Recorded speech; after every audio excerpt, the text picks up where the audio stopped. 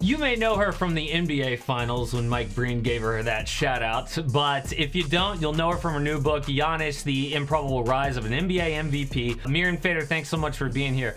Right off the top, can you tell us like a crazy Giannis story that you think most NBA fans don't know? Yeah, I mean, I think people know that Atlanta had interest in Giannis, but they did not know about a secret meeting that I uncovered in Italy. There was this big camp and this big tournament, and Giannis was obviously there, and he was very much a question mark. But Atlanta was so serious about him, they arranged for him to meet up at this hotel basement, and the lights were dark. It was like really shoddy. It wasn't even basement/restaurant, and it's Giannis and his agents and Atlanta officials, and Giannis just really breaks down and just tears up and is like, if you draft me, like, I'll give everything, you know, and all I want is for my family to come to America and my brothers to have education and do all these things. And the staffer is just blown away. You know, first of all, he's terrified that somebody's going to find out about this secret meeting.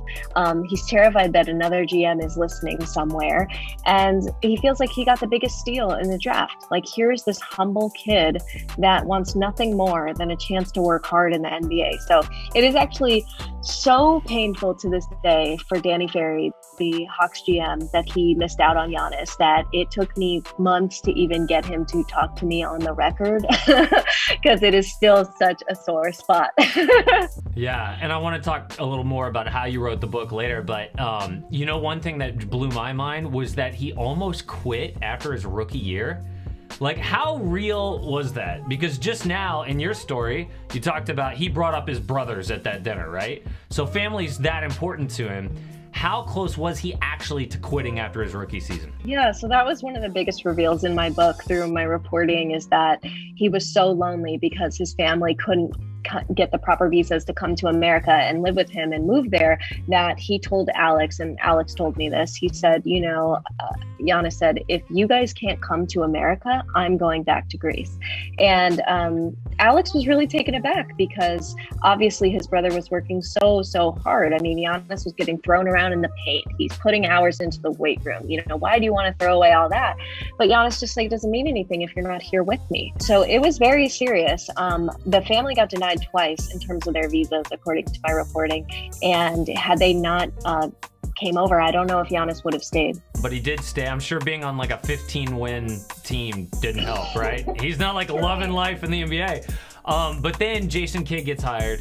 And honestly, look, reading the excerpt on The Ringer, it was kind of like the Jordan rules, where like all these details come out about stuff behind the scenes that Jason Kidd probably, maybe, I don't even know, maybe he's cool with that stuff being out there, but it was so shocking to me how much of a jerk that he was. Like, you would think Jason Kidd, you know, Hall of Famer, he's a player's coach. Dude is anything but a player's coach, right? It's two ways people go. You're a player's coach and you're super cool and everyone likes you, or you're a player that can't get over that you're retired and you are super awful to be around because you are just devastated that your career's over. I think it's just one or two ways. Okay, and one anecdote, just to paint the picture for the people who haven't read it yet, is I couldn't believe this.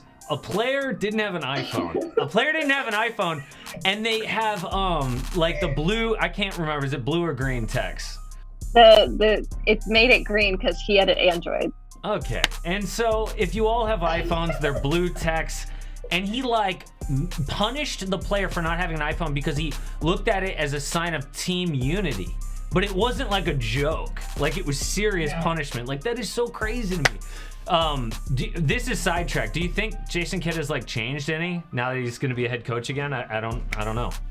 You know, I have no idea about current Jason, but I know that I'll just tell you, I've interviewed 221 people for this book, and you know, I have never ever had a situation where so many people ask me to go off the record when talking about Jason Kidd. And I've done a lot of stories on a lot of other NBA coaches and players, but he is probably the most polarizing. You know, it'd be easy to dismiss if it was just like somebody just yelling at you or harping 24/7, but he's not a yeller. That's what makes this so complicated. It's these weird, manipulative things that he's known for. And as I said in the excerpt, give him credit for how he developed Giannis and potentially could develop, you know, obviously the great players they have on the Mavs, but his coaching style is just very unique. That's going to be interesting how that gels with Luka Doncic, but that's another story. So you leave it up to each reader to determine, is Jason Kidd, was he helpful in Giannis's development mentally? Because was the tough coaching necessary, do you think, for him to go from that European kid who, I don't know if he was super sure about himself, but he certainly wasn't tough on the court, to developing the scowl and the snarl and being the guy we know today? Do you think he'd be who he is today without Jason Kidd? I think that Giannis would definitely be a very, very good / great player no matter which coach he had. But I for sure think that Jason was instrumental in developing him. I mean, there's so much more about their relationship than in this excerpt. This was actually an excerpt of an excerpt. Like, this is not the full chapter 9, you know, we had to, so there's so much more that you'll see that answers that question. But I just think Jason Kidd was the first person to realize that Giannis was so effective if he just goes to the basket. And it's so weird how he would change coaches and Bud would try to pull him further back and make him a shooter. But Jason really was the first to correctly identify the fact that nobody can stop Giannis going downhill. And I give him a lot of credit for that. And the tough love and making him speak up in film sessions when he's uncomfortable really helped Giannis's leadership. And finally, I think Jason Kidd just realizing, like, you could be the next generation big man, like you could handle the ball and go inside, really was good for Giannis to see that he could play so many versatile positions. I just think that Giannis didn't always agree with Jason's tactics on how he got there. And this was sort of around the time when the next generation big man was even coming into existence. And everybody, it seems like every time any big would shoot a 3, you'd hear, oh my gosh, the modern NBA. And sometimes you still hear that, even though it's been going on for like 10 years. But what reading that really opened my eyes was, like, Jason Kidd doing things that were tough. And like that, some of the experiments with Giannis probably weren't going to work out. And Kidd and other coaches could play it safe.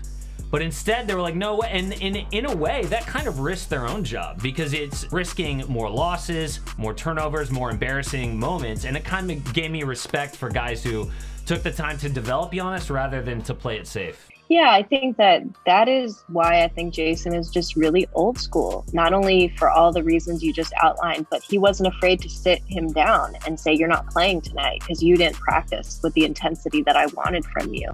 That's a very old school type of thing. That does not happen in the NBA, especially with your best player.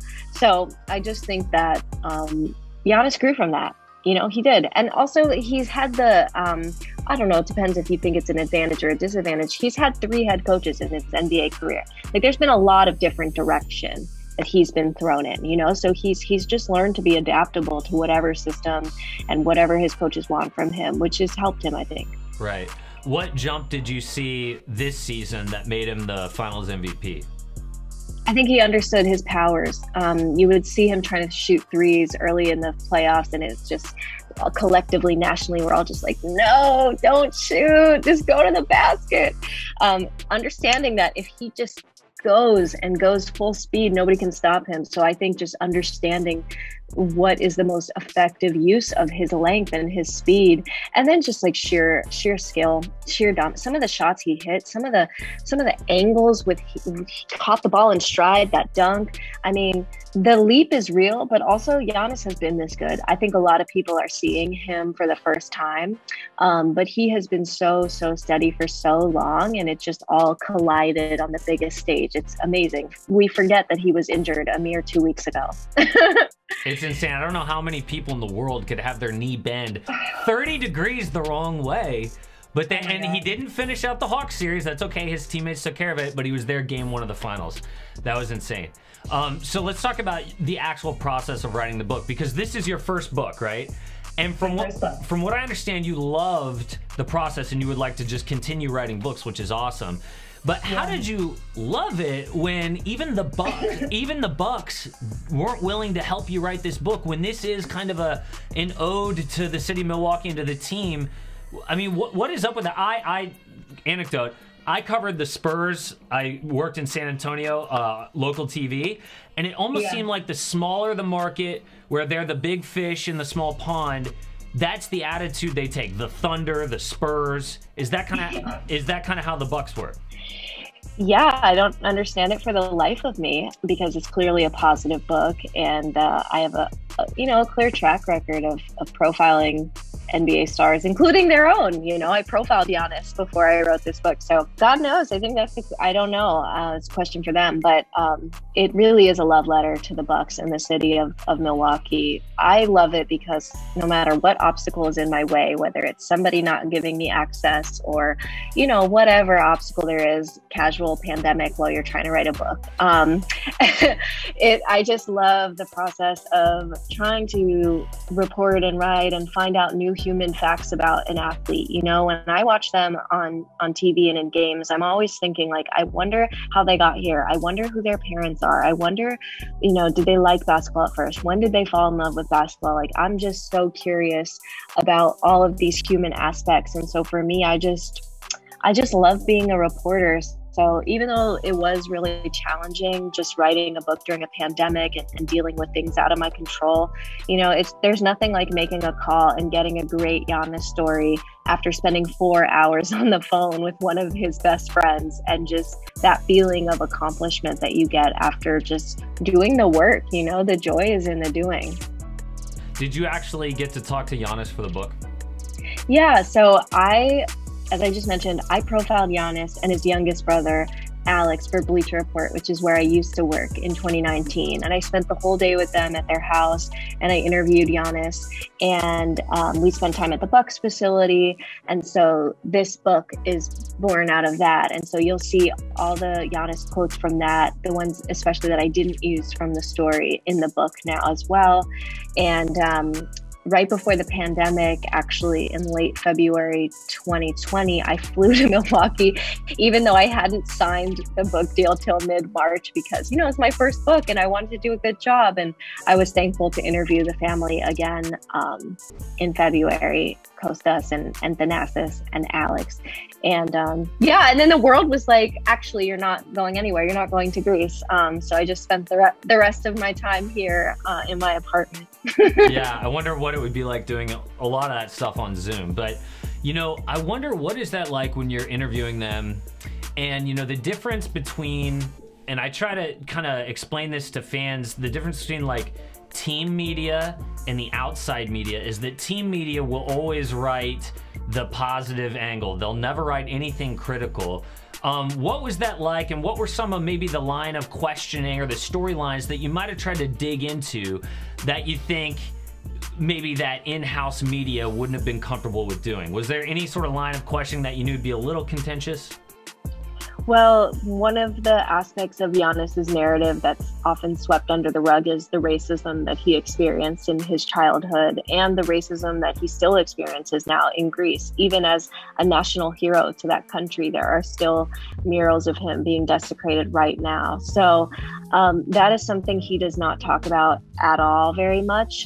The book actually charts how he's getting a little bit more vocal about those experiences as he gets older. And I think because Giannis's story is such a, it's been labeled a fairy tale, that's just a section of his life that, maybe he isn't comfortable talking about. And so this book, I hope is really the first to just explore that in a really nuanced way that shows that, yes, there were so many kind Greek white people that helped him and gave him food and love and support. And then there were also a lot of people that were racist and did not treat him well. So I hope that people can see the nuance of that when they read the book. The reason why I want you guys to go read this book and get this book is it's not just like that 60-minute story that we know about Giannis where it's him selling the trinkets on the side of the road, and that's a great story. This is actually like, people who watch this channel aren't just casual basketball fans, they're diehards. This is also the story of, like, in practice, Giannis becoming Giannis. Not just the Disney movie. Like, this is actual, like, X's and O's basketball, so you guys will love it. Love the interview. Mirin Fader, thank you so much. Appreciate it. Oh, thank you for having me. That was wonderful.